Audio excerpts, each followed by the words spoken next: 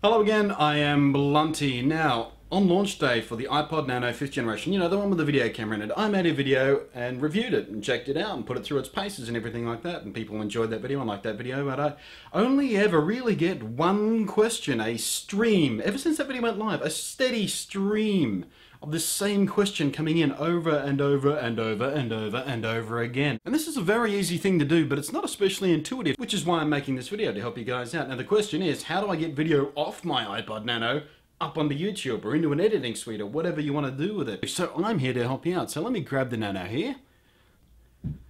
There we go. Now step one, obviously, this is for the complete retards out there. Plug it into your computer. Really easy. So you plug it in, it'll sync up with iTunes or whatever you've got it set to do. Then, there are two ways to do this. I'm going to show you both ways. The first way I'm going to show you works on Windows and Mac. Doesn't matter, works exactly the same way on both types of machines. The second one I'm going to show you is the simplest way, the easiest way, the less complicated way, the two-click way. And that only works on a Mac because it works with iPhoto. Let's get to it. Second step, after the Captain Obvious first step of plugging it into your computer, is to pull up iTunes. Click on the device icon in the column on the left, and on the first tab, the device summary, under options, make sure you have enable disk use checked. With this turned on, it allows your computer to see and mount the iPod as if it were a thumb drive or portable hard drive or any other kind of removable media.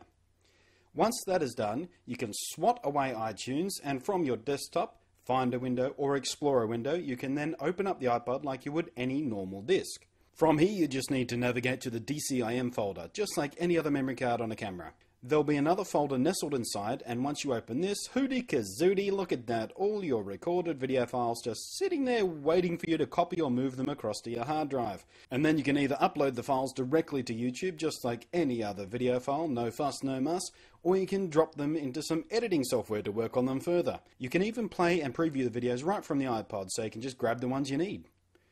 The second way, which is a little bit more elegant and is Mac only, is to simply launch iPhoto once your iPod is connected, and as soon as you launch it, it will detect the iPod Nano and bring up a list of all the video files you've recorded.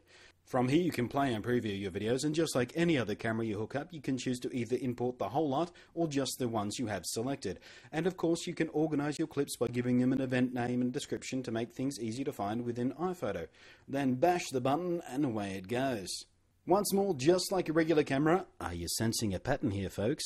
iPhoto will ask you if you want to keep the files on the device or delete them after you've imported.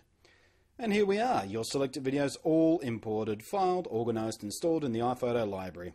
You can then use the inbuilt functionality here to go to Facebook, Flickr, or you can just drag and drop the file right onto your desktop or any other folder if you'd want to edit them or upload the raw video file to YouTube. It's as easy as some kind of very easy pie. So there you go. Wasn't that simple? Wasn't that easy? Wasn't that completely painless? Slightly awkward, a little bit roundabout way. You'd think Apple, long known for trying to make things as easy as possible for people, would come up with a simpler way to do that. Just, you know, a button in iTunes, for instance. But no, you got to do it that way. But hey, at least that way it's simple. Once you know what to do, it's simple. Catch you next time.